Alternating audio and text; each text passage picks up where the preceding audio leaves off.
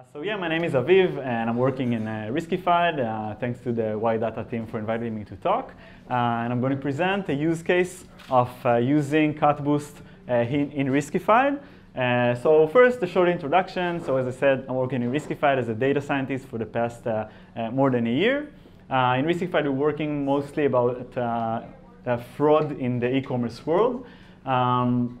Before that, I'm going to speak about it more in a bit. Before that, I was studying in Ben-Gurion University. I did my master in the Industrial Engineering and Management department. And my thesis was about working on medical data and modeling it temporally. So that's just a short introduction. So what are we going to speak about today? So a little bit about Riskified to understand the domain, to learn what type of task we're dealing with, what's the machine learning part in Riskified. After that, we're going to speak about boosting libraries experiment. So last year, we had a comprehensive experiment to compare the leading boosting libraries. So you're going to hear about that.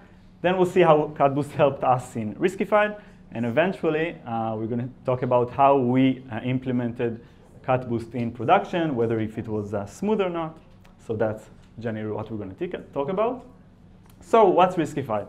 Riskified is a startup that is based in Tel Aviv. We also have a branch in New York. We have almost 500 employees. And as I said, we're focusing on preventing fraud in the e-commerce world. That means that we have merchants that we're working with that are selling their products online.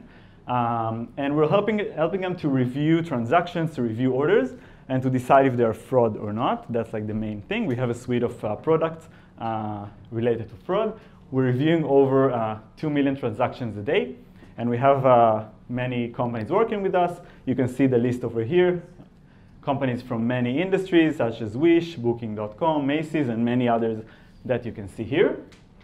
And I'm going to focus on one of our products that is called the chargeback guarantee model. And before that, I have a few questions for you. So who was ever declined when you tried to buy online? Raise your hand. OK, quite a few.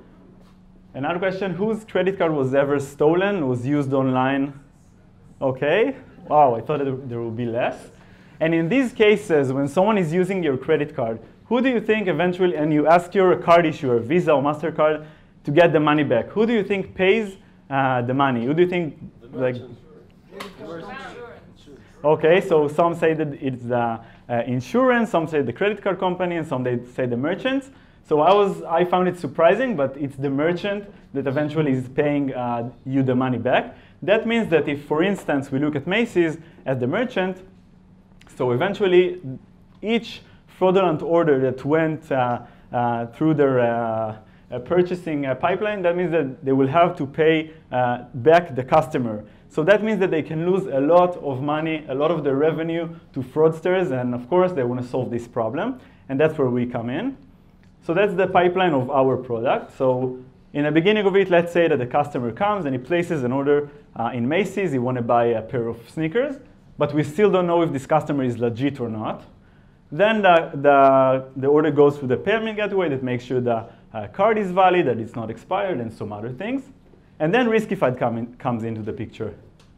So here we have a machine learning model that eventually decides whether to approve or decline the order. We take all the data that we have regarding the transaction, regarding the user, whatever we can use to make the best decision regarding the transaction. And there are a few options.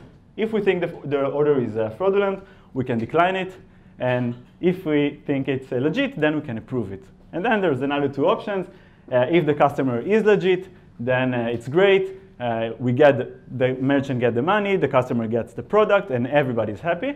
And of course, there's another option that we made a mistake. And then we have a chargeback. The customer asks for the money back. And here, Riskified say another thing. In case we approved an order that was a chargeback that was fraudulent, then we will pay the money back to the customer. And so the merchant has a kind of insurance. We're deciding whether to approve or decline the order. And we also pay for orders that we approved and were fraud. So that's generally about our product, like the main product. And one more thing that is important in the machine learning context, as I said, that's a machine learning-based decision engine. And if we're talking about labels or ground truth, so we do not have ground truth for all of our data. If we prove an order and it's fraudulent, then we have the ground truth for that. If we approve an order and it's legit, then that's great. We also have the ground truth for that. But if we decline an order, then we have a problem. We do not know eventually what happened with the order, whether it was a legit customer or whether it was fraudulent. So that's just something to keep in mind for a few slides. OK, so I just told you that the chargeback guarantee model is a machine learning model. What other things we're dealing with in Riskified? So we have some anomaly detection problems, population segmentation, complex feature engineering using NLP, for example. And so some of the models that we use are boosted trees model. And that's what led us to the boosting experiment that you had. So first of all, why boosting? So in Riskified, we're working with a lot of tabular data. For each transaction, we have a very long vector with many features regarding the transaction. And in addition to that, we have many categorical features with many levels. And that's why we use boosting. We use it even before this experiment. So in our initial status, when we started the experiment, we worked with the GBM library, with the gradient boosting machine library. And we actually liked it because it was very accurate. It gave us good performance. And so we used it for a while. But it had one main problem. The training time of the GBM was very, very slow. It means that if you had to run an experiment with full hyperparameter tuning and a large data set, it could sometimes take us up to 48 hours of training. And that means that it could really stack our research flow. And we can find ourselves, if we have to run the experiment twice, then it's getting really, really long. And we said, OK, we should do something about it. We should try and replace it with one of the newer libraries. And so we said, OK, let's have a survey and an experiment for the CatBoost, LightGBM, and XGBoost libraries in order to understand which one can help us to replace GBM and have a faster training cycles. I can say that in production, GBM had good performance, like the speed met our requirements. But in training, it was really, really slow, and we wanted to replace it. And so just about the survey, I'm going to speak about the main conclusion that I had. As Kostya mentioned, I have a blog post about it that I'm going to share the link in the end if you want to hear more about it. But I'm just going to speak about the main points from the survey. So the first thing is that there is still no one perfect library. Each library has unique features. Each library has its own characteristics. And when you approach a new machine learning problem, you should consider all, for example, the three libraries that I just mentioned. And I thought what would be interesting for you to hear from the whole survey. So I decided to focus on several points that when you approach a new machine learning problem, you should think about. Some of them Anna Veronica mentioned before. So the first thing is your data's categorical features. So each one of the libraries treat categorical features differently. For example, XGBoost does not have a built-in mechanism or method for dealing with categorical features. And that means that the user should encode the categorical feature by himself using one-hot encoding, min encoding, whatever he would like to use. And we found it a bit of a problem because when we took our data that has around 300 features, when we used one-hot encoding, we got to 900 features, which means that the training process was much slower. And in addition to that, we didn't like the fact that we have a lot of one-hot encoded variables, that most of our features are one-hot encoded variables. So that's about XGBoost. LightGBM and CatBoost are a bit more complicated. CatBoost, so Anna Veronica explained before, so I'm not going to get into it. But about LightGBM, so LightGBM actually takes each categorical feature, and it takes the levels of the categorical feature, and it sorts them with respect to the loss function. And then only a few possible splits are available. So it means that you cannot just split all the levels to branches the way it doesn't look at all the possible splits, but only certain splits. So that's generally about the categorical features, so you should think what fits your needs. The other thing is how they treat missing values. So XGBoost and LightGBM treat them more or less the same.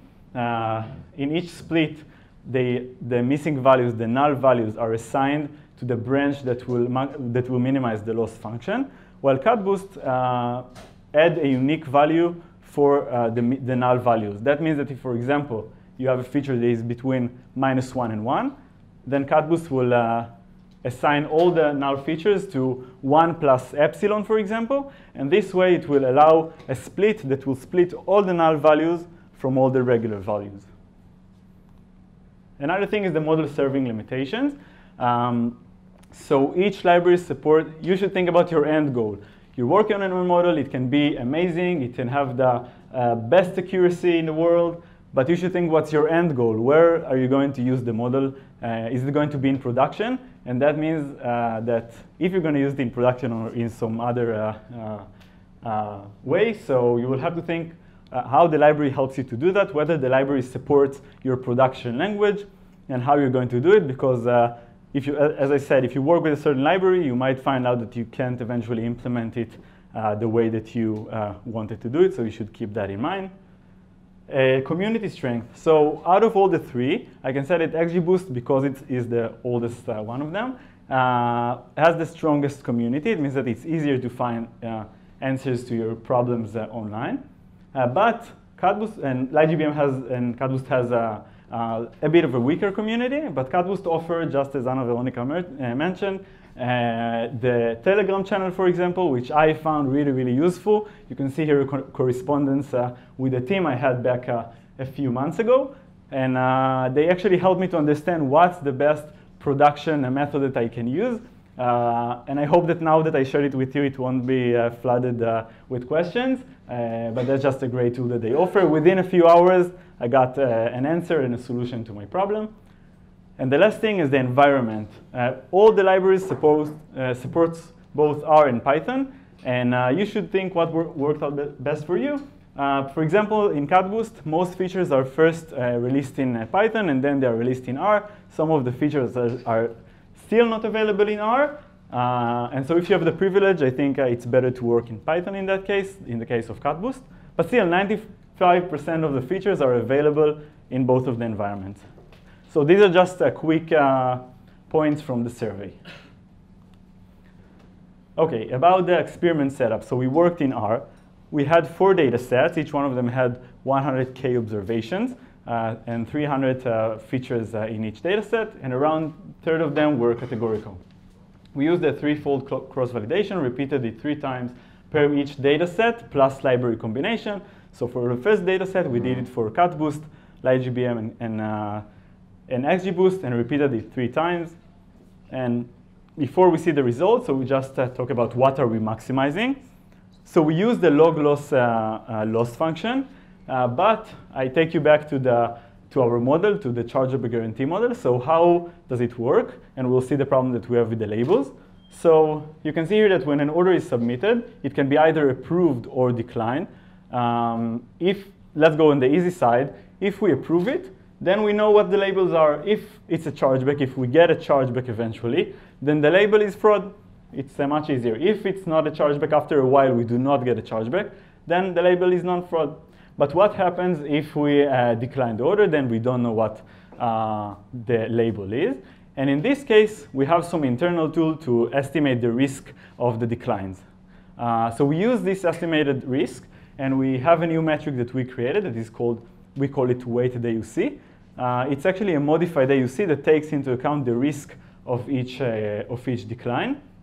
So it has more or less the same properties as AUC, so you can just treat it as AUC with a fix for the labels of the declines. So that's what we were maximizing, the weighted AUC. And now for the weighted AUC results, you can see here the 4 data sets and the 4 algorithms. CatBoost had the best weighted AUC in all 4 data sets.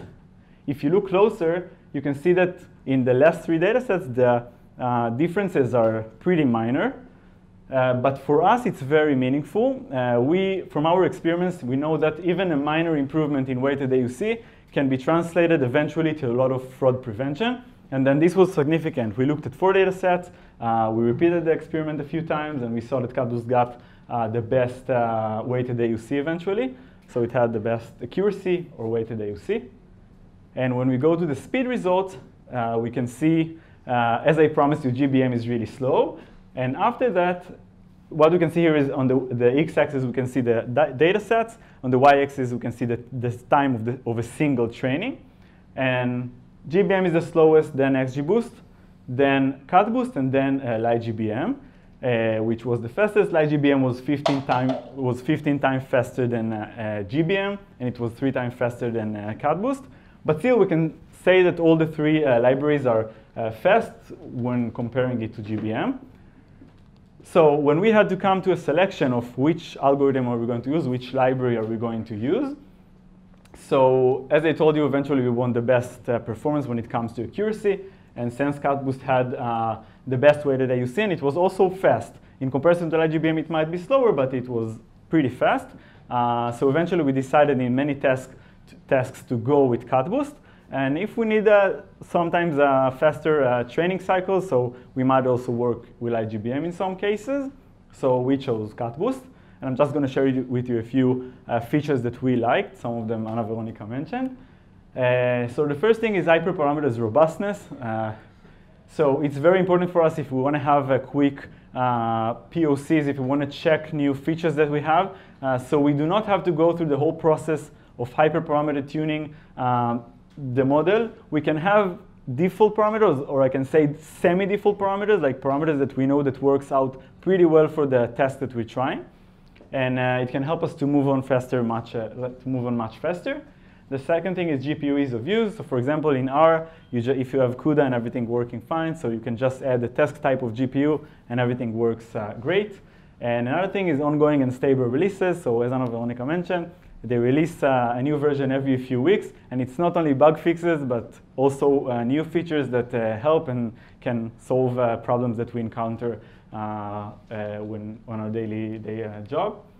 And there's still much more to explore, so things that we got into, but we still didn't manage to implement. So for example, the object importance. That's something that allows you to, after you're done training a model, so you can take each instance of in the training set and understand how it contributed to the final model. So for some instances, you'll see that they really contributed to the model, and others didn't contribute at all. And using that, you can find, for example, outliers in your data.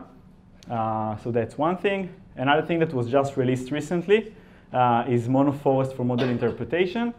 So what it does, basically, it takes every tree and it transforms it to a polynomial form. And this allows to analyze the tree much easier than just having the tree structure. That's another thing. And the last thing is easy cross-validation, search, training plotting. So just by adding in Python an argument for plotting, you can get nice and easy to use plots without taking care of it by yourself. So that's about features that we like and features that we still need to explore. And the last thing is the research to production, so how we chose to do that. If you read the correspondence, so it was about that. And how we do that in our production language is Scala. And so we worked with a library called AI.CatBoost that is available for Scala. And that's how we chose to do it. On the research side, what we do is we train a model in R or Python.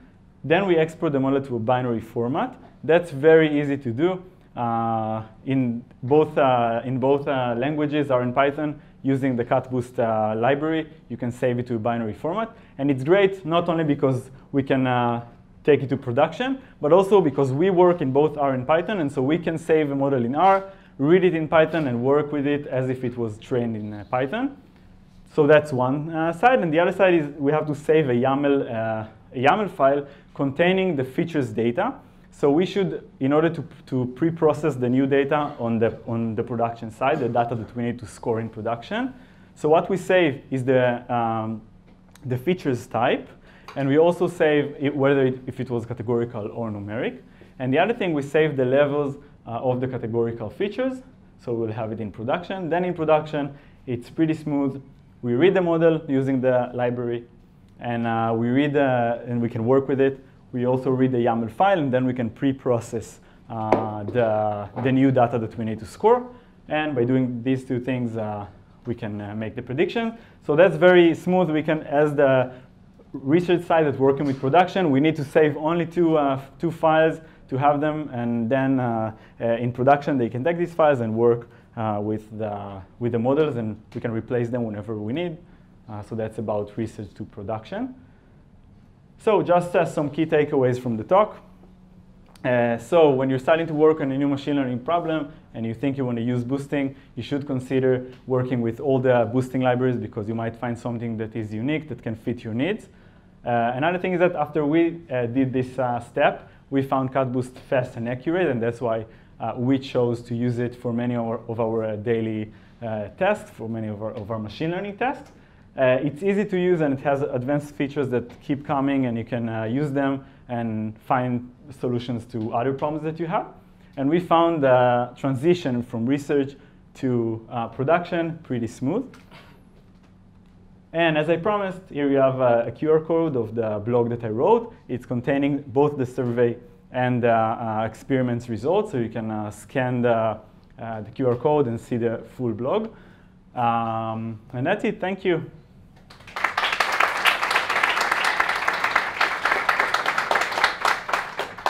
Okay, are there any questions? Yeah. Regarding the research to production. Yeah. Let's ask a question for you and Veronica. Is this the best practice? Binary alongside the YAML file? So I'm not sure what is the good way with Scala. I don't think we have Scala. I think AI.CatBoost is something not from our library. Okay. Yeah, so there are different ways. You can use the binary. We also plan to add the in-memory model, which is useful if you have a very large model with categorical features. That's something that we will add in one of the sooner releases. But if your model is not that big, then you don't care about that. You just load it into memory and you can reload it. My question is the YAML file, which is kind of alongside the binary file. Is something invented, or is something that came from? So it's something we thought of because we had to keep as I said, the features data of the type and the levels of each categorical feature, because there is no solution for that in the model file, right? In the binary file. So what's when we go to production, we have new data that we need to pre-process or make the two arrays, the numeric array and the. Yeah, so we had to keep we have to write the YAML file. We could not do it without it. Is it correct or? It's not necessarily a YAML file, but Okay, so you have to send alongside the model some metadata that you guys have to find your own solution for. Exactly. Which CatBoost doesn't solve for it. That's my question. Yeah, like the model doesn't include the feature types and the categorical features level. Is it correct? So the model does include the types if the feature is categorical or not, but when you are applying the model, the interface, the C++ interface does require from you to separate categorical ones from numerical ones. Some interfaces, I'm not sure about this particular one, also have this. Yeah, but you can ask from the model which features are categorical, which not. Okay, didn't know that. Okay.